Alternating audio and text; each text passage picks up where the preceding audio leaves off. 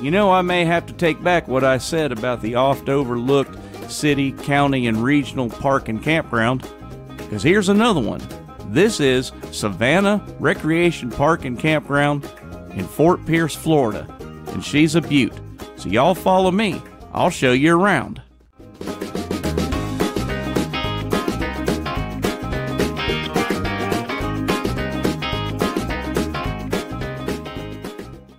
Before we go any further, I'd like to remind you guys, please don't forget to mash that subscribe button, give me a big old thumbs up, maybe even leave me a comment or two. I sure would appreciate it. Wanted to tell you guys about this great app too, RV Parky. What a wonderful app to go find campgrounds all over this great country of ours. And it's absolutely free. Check your Play Store. The Savannas is an outdoor recreation area which provides camping, boating, fishing, and picnic facilities. Visit the Trading Post, which is an original cracker house that was relocated to the site and restored for use as an office. The structure is estimated to have been built sometime between 1890 and 1912. Come sit in the wraparound porch and watch the waters of the Savannah and the extensive wildlife. Covering 550 acres and 5 distinct biological communities, the Savannah provides access to pine flatwoods, wet prairie marsh, lake, and scrub habitats. Due to the unique biological and geographical features, the Savannas received reserve status by the Florida legislature in 1978. The Savannas is perhaps the most unique wilderness area in Florida. Savannas Park and Campground is open year-round, and I've got to tell you, they have got some really reasonable prices.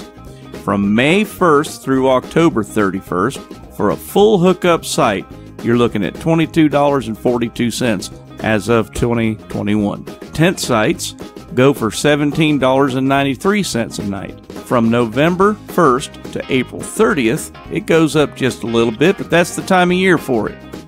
Nightly price for a full hookup site goes to $26.01. You heard that right. $26.01. That is an extremely reasonable amount of money to pay for a beautiful campsite such as this. And the tent site, $17.93 a night. Fantastic. Say, that reminds me, if y'all are looking for a way to support this channel, keep this here train rolling full of farm fresh content twice a week, why don't you slide over to my Teespring shop, get yourself a coffee mug or maybe even a t-shirt. But if you don't want to do that, how about you go to buymeacoffee.com, and for the price of a cup of coffee, you help keep this train a-rolling. You can also visit boondockerswelcome.com. All of the links are in the description. Thanks a bunch. So let me tell you just a little bit about these very spacious and somewhat shaded RV spots. They are full hookup, which means they have water, electricity, and sewer. Again, what a bargain. The campground has several amenities worth mentioning. First of all, they do have hot showers and public restrooms. There are picnic pavilions and tables available for an additional cost. There's Wi-Fi for registered guests only. Each site has a fire ring. And there's also a large community fire ring for groups. In addition to all that, they also have a laundry facility.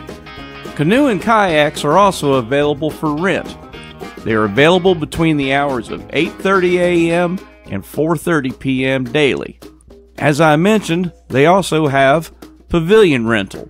Palm Island is a private rental area that boasts a 60-foot by 40-foot pavilion with concrete floors, picnic tables, and benches. There are men's and women's restroom facilities and an attached kitchenette. There is water access for kayaking or fishing, a large fire ring for campfires, and a grill for cooking. This area is available year-round for daily and overnight rentals for your family or business gathering needs. And much like the camping and the kayak rentals, the Palm Island pavilions are very reasonably priced. You're looking at $75 for an 8-hour block, 12 to 14 hours will set you back $100, and if you want the whole thing for the whole night, you can have it for $125. The kitchenette, however, is an extra $50. In addition to all this, there's also a nice dog park for you to let old Scruffy run around and have a little fun with some other dogs. Well-behaved dogs are welcome to play all they like as long as they're supervised.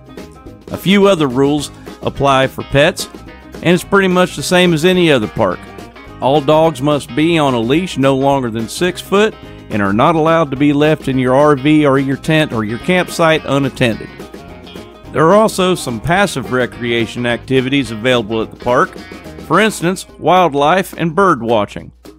Wildlife such as gopher tortoises, alligators, hawks, sandhill cranes, eagles, egrets, otters, turtles, and the great Florida skunk ape. Oops, did I say that out loud?